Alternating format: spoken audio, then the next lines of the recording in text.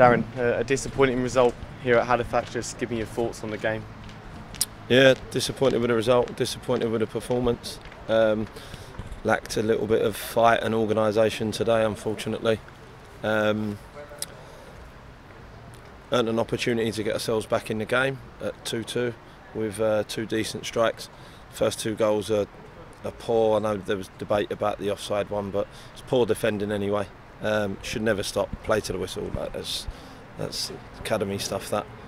But you know, we didn't defend well enough as a team. I thought Callum and Ricardo, that was their worst performance today. But as a team, they didn't have much help around them. I don't think many can walk off that pitch with any type of credit today. Feel a bit sorry for Lochi, conceding 4 because he didn't get much help in front of him today. But at 2-2, get a couple of opportunities with Alfie that he would have expected to score at least one of them. I certainly expect him to score one of them, and then the game could be very different. But you know, we was comfortably the second best team today and didn't deserve anything out of the game. Obviously, you said the first goal came with controversy, but is it down to your players to then switch back on and get their head back in the game?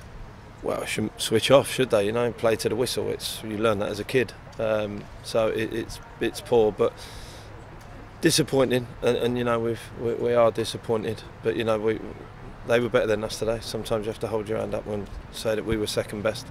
And what's going to be crucial now for us is the attitude going forward, how we respond to a disappointing result and performance, and obviously looking for a reaction on Tuesday at Ebbsfleet.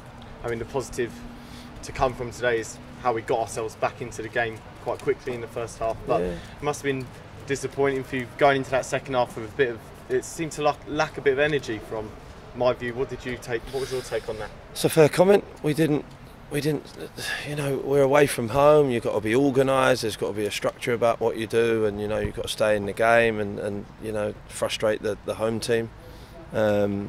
But we didn't. Every time the ball went dead, we didn't come alive. You know, we was too long to get into position. It was all just a bit one pace today. So it's frustrating. I mean, look, we didn't play great in the first half on Tuesday, but managed to turn that round. Almost at half time, you'd be thinking we haven't been great again, but we've got ourselves back in the game. But our second half performance was not good enough, and it's cost us in the end. Obviously, it's only our second defeat of the season, so is it all about now reacting, because it's a quick turnaround to go up to to go to Ebbsfleet on Tuesday night? So we'd be looking for a response. We have to react to it. It'll be a test for us, and it'll be a test of character, how they respond as a group, because they haven't tasted.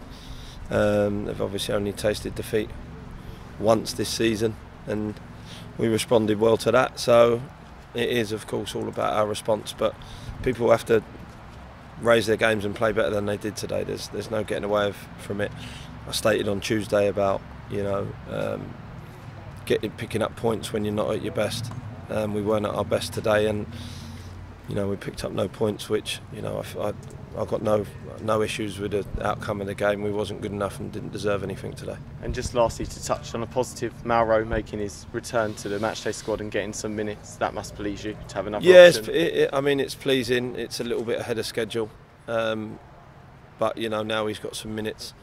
You know, hopefully we can keep him fit. It'll be big for us going forward, but you know, that is a plus. There's no doubt about it. But very few pluses I can take other than that, to be honest.